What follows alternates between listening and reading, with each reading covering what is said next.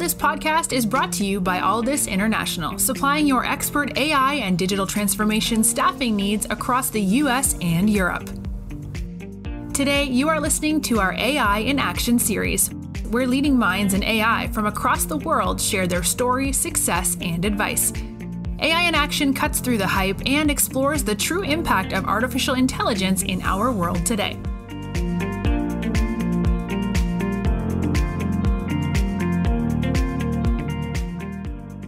You're listening to AI in Action. I'm your host, JP Valentine. Our guest today is Meghan Gaffney. Meghan is the founder and CEO at VEDA. Welcome to the show. Hi, thanks for having me. It's our pleasure. So, Meghan, we've got a lot to talk about at VEDA, but let's start with yourself. Can you give us a bit of a background of your journey, particularly where you got started in technology, and then take us to the idea behind VEDA? I'm a bit of a unique founder in the healthcare space. I don't come from a healthcare background per se, but I spent many years building a political firm in Washington, D.C. And during the formation of the Affordable Care Act, I had an opportunity to listen to patient advocacy groups and health plans, big hospital systems and individual providers coming and talking about the healthcare system that they wanted to see, what the healthcare system would look like in the future. And at the time, affordable care was something that everyone was working towards, but it felt to me like they were stepping over piles of money on the floor to get at the hardest parts of the problem, when there was a lot of innovation happening in other industries that could really bend the cost curve in healthcare. So after complaining about it quietly with my friends for several years, I had a chance meeting with my co-founder, Dr. Bob Lindner. He's an astrophysicist, and he had been building automation tools in the field of radio astronomy. It doesn't seem like a natural kind of connection between big telescopes like the ones that you see in the movie Contact and working with provider and healthcare data. But what I learned really quickly in talking to Bob was that there were tools being used in data science and machine learning in the academic space that hadn't yet been applied to healthcare data. And those things could speed up the process of information moving through the system and make care both more affordable and provide better data to patients at the same time. And so that's really where VEDA was born, from this idea that we could use machines to help people and help them do the things that they do best, which is get people healthy and keep them well. I love that. That's such a cool story behind the startup, and it's great to see that while you didn't have the technology background as per se, you saw an opportunity to bring something to market. You've already given the platform as to VEDA and what the mission is. Can you talk to us about the early stages of the journey, from deciding this is what you wanted to do? How did you go about formulating a sort of template, a blueprint as to how you were going to do it? And then who did you need to bring in early on to get the technology side up and running? Yeah, so the beauty about starting a company in an industry where you don't have a background is you're forced to do a ton of listening. I spent the first year really of crafting VEDA and figuring out where we fit in the market, just meeting with as many smart people in the industry as I could and listening to where manual work was keeping people from delivering the care that they needed. And so we ended up spending a lot of time talking with health plans, the insurance companies that are oftentimes the front door to people seeking care. You go to their website, you're looking for a doctor in your neighborhood that can take your insurance plan and also see you quickly because they're accepting new patients and can treat the thing that's wrong with you. Really simple questions were bogging down these huge companies and keeping people from getting the care that they needed. We learned as much as we could, and then we tried to sway some of those smart folks to stay on as investors and advisors. And then we gradually started to hire within the industry. So building both our technological team and our sales and marketing team with a balance of folks from outside the industry with fresh perspective and people with a lot of knowledge. And that combination of knowledge and imagination actually ended up being pretty core to the company's DNA. Fast forward to the current version of VEDA Data? You've obviously been doing this since, what is it now, 2015. So I'm sure there's been several milestones along the way. Can you give us some insight into what it's like now, the current status of the business, particularly looking behind the scenes of the actual technology team, a combination of your engineers, analysts, data scientists, and maybe some recent projects that you're particularly excited about? We're in this great growth stage. I've never been more excited to lead this company than I am in this moment. So coming out of the initial COVID crisis, I would say, to the current state, which is living with an ongoing pandemic, there's been a real openness to automation in the healthcare space. And that has brought new customers and opportunities for us to grow. We actually grew revenue 6x last year, which I tell people I feel like the dog that caught the car a little bit. You feel like it's a good idea, and then, oh my God, you're going so fast, kind of don't know what to do next. So what we had to do was bring in people that had seen the movie before, expand our leadership team. And on the technology side, we were so incredibly lucky to find our new CTO, Bo Ruff-Marsh. She came to us from Science 37, took them from a small team to an IPO, which is an incredible journey. And she and I partner every single day on how do we build the team that can take VEDA to $100 million in revenue and beyond. What that means is that we are building out our scientific infrastructure. Bob's still here. He's taken on the role of Chief Science Officer. And so he's working in the R&D space and managing our data science team. And Bo's bringing in a huge amount of new engineers. We're actually doubling the size of the company this year. So engineers, project managers, product owners, UX designers, everybody that is coming into VEDA has the opportunity to help the company grow in this really unique stage. And we have great employees who have been with us for many years. Employees 3 and 4, both on the technology team, have been here since the very beginning. So you get this great, fresh injection of new energy, but they get to partner with people who have known our product and our market for many years. So we're really excited about where we're going and just staying focused on the mission of automation in the service of making healthcare work better for people. Yeah, you should be excited. It sounds like it's been an incredible journey thus far, and you guys are only getting started. Can you give us some insight into a typical customer journey from first conversation where they get to learn a bit about what you do to the implementation process, what your technology team needs to do to embed its tech with a particular customer, and then some impact? What's the impact for your customers who eventually use VEDA's platform? So I think about our customer journey, and our team's role in that journey is really guides on their AI transformation. In most cases, when we come into a customer, this is the first advanced automation that they're using at all. And so there's a lot of education and conversation that we get to have about how to do this, which is really an opportunity for our company because we have a perspective on that. The first conversation with health plans lately has been around some new regulations called the No Surprises Act. What that means is the federal government has come in and said, hey, people need to know where they can find a doctor and who is participating in their insurance plan so that they don't get bills that they don't expect at the end of the day. And that's something that a lot of folks have experienced. You go to have surgery and all of a sudden there's a bill that shows up for an anesthesiologist that's out of network and you didn't realize that you were going to get that bill. Practically what it means for insurance companies is they need to process data from doctors and hospitals really quickly and accurately. And they need to do that all and get it in front of patients within 48 hours.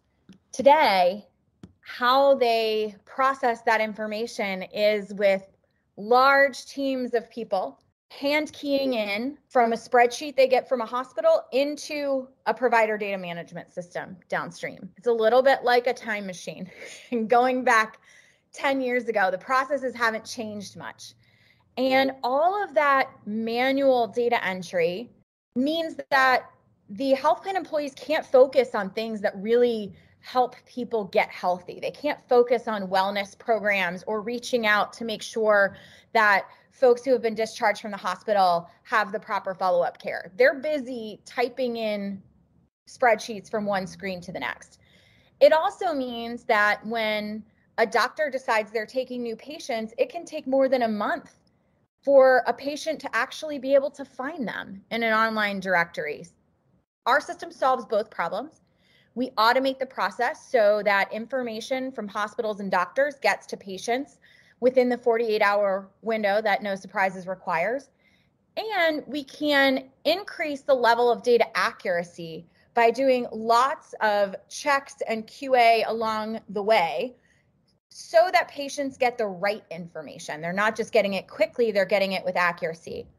It allows our customers, for a single employee at one of our customers, they can do the same amount of work that 12 employees could do in the past. And now health plans have resources to invest in more meaningful programs that help their members get healthy. So it's really a win across the board. From a technical perspective, how our technology teams help customers implement is walking them through a configuration process. We have the theory that people will adopt automation more quickly if you're not asking them to re-engineer their entire tech stack. So we call this automating in place.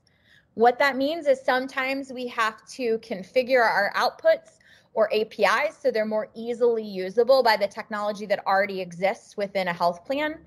And it means that we can implement very quickly. A typical EMR system may take years to go live. We can get customers live within 8 to 12 weeks so that they can start seeing the value of automation, and that gives them confidence to automate and use technology in broader ways within their business. You are listening to the Alldus podcast. When you're looking to scale your team, or if you are interested in showcasing your company in a future episode, reach out today.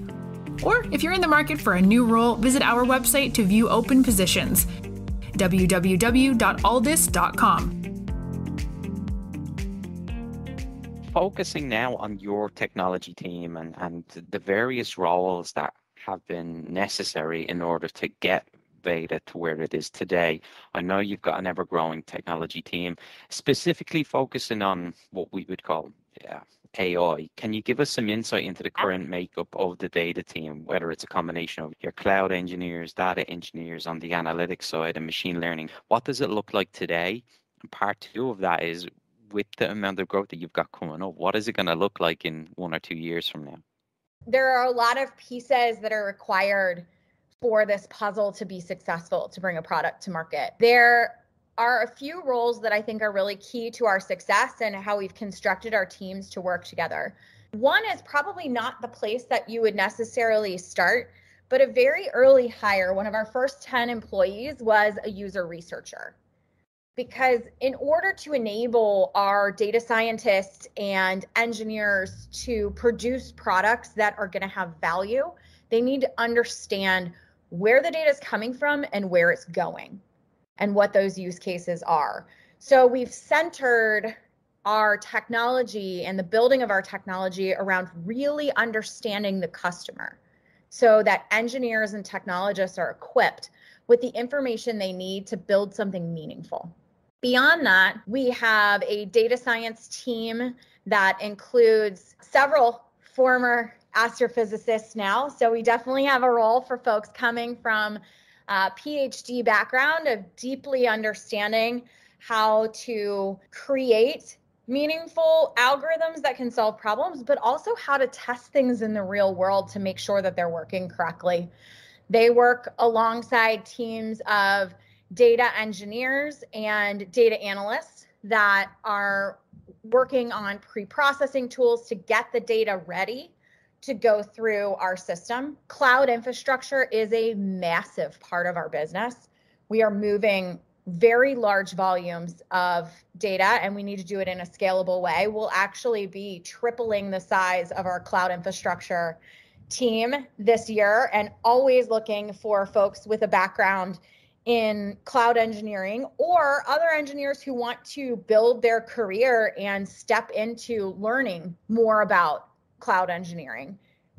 The other thing that I think is something that's important for us is thinking about the UX and the front end experience. Our users are not software developers and they're not data scientists. The people that are using our platform are the same frontline employees that were hand keying in the data in the first place. And so they need to be able to understand how to use a tool. They need to be able to easily accomplish tasks that run very complex automation in the background, but feel simple to them. And so it's really this combination of understanding our user, building really surprisingly delightful front-end experiences. We try our best to make it not feel like business software, and having scalable data science, machine learning, data processing happening in the background that our users don't necessarily see, but they experience the results of at the end of the day. It's great to hear the focus on the user experience, particularly with it being non-technical staff. It's critical for them to have the confidence in the technology in order to make the successful transition from manual to automated. Meghan, I want to switch directions slightly now and focus a bit more on your team, specifically around how you've been able to grow as fast as you have, but while also balancing a broad mix of diversity and inclusion across the workforce. I know it's something that's specifically important to you, and you've been able to do an amazing job. So can you give us some insight into why that was so important, and more importantly, how you've gone about doing so? Yeah, so I really had two missions in founding this company. One we've talked about already, using technology to help people, right? We want healthcare to work better. But at the same time, it's also important for me, for VEDA, to be an example to investors and venture capitalists that there are different ways to build a successful startup and a scalable software business. And when I say different, I am very explicitly talking about myself founding and leading this company. The playbook for how to do this right was definitely not written for me. The good news about that is when the rules aren't written for you, you don't have to follow them. After we raised our Series B in the summer of 21, our first hire was a chief people officer. Her name's Sneh Patel. She's the core of our growth because we built a team very explicitly around her called the people team. It's all about recruiting the best talent wherever it is. We are a remote company. We hire the best engineers, the best marketers, the best salespeople, wherever they are. And we hire from really diverse backgrounds. We want our staff to look like the people that we serve and the communities where healthcare data is the most important. What that's allowed us to do by investing in the people team up front is to have broad recruiting efforts and at the same time develop an employee experience and retention program that is just wildly successful. Every month I get to have lunch with a group of employees to hear about their lives and learn where they want to grow. We have learning and development programs. We're creating opportunities for folks to engage socially, rolling out a new 401k match and benefits programs. And my absolute favorite benefit that Sneh has allowed me to keep that we started at the very beginning of 2020 is a monthly mental health day, which our remote employees really appreciate. It's just an acknowledgement that life is difficult in the current moment, and we all have an opportunity as whole people to take a step away, take a breath, and come back to work refreshed and renewed. If you only remember one thing, if folks that might be interested in growing a startup, investing in the people team is the best investment you can make. It's been wildly successful for us. Meghan, final question from me then. Look, it's been a very exciting journey thus far, and you've really sort of paved a new way for people to think about founding technology startups. A lot of learns. When you look ahead for the future of VEDA, given what you've been able to build thus far and the success you've had, what are you most excited about for the next few years of the business? I am excited to see VEDA become an integral part of the healthcare ecosystem. I know that in 5 years, people will look to us to automate different parts of the healthcare ecosystem than we have already. Maybe it's in claims processing or pharmacy benefit management.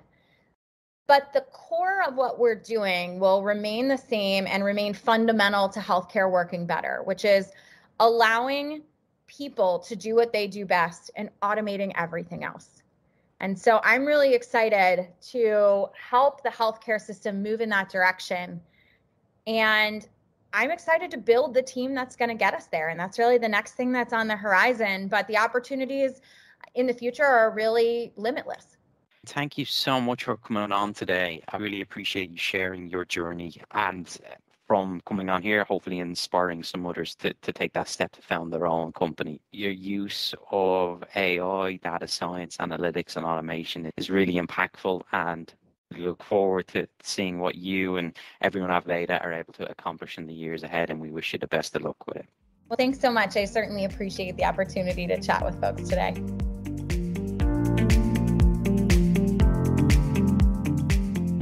Thanks for listening to this episode of the Alldus podcast. If you enjoyed today's episode, don't forget to subscribe, rate, and review. We are available on Apple Podcasts, Spotify, and any Android podcast of choice. You can also head over to our website, www.alldus.com, to listen to more podcasts, view our open roles, and stay up to date with industry news. Thanks for listening, and stay tuned for more great episodes coming very soon.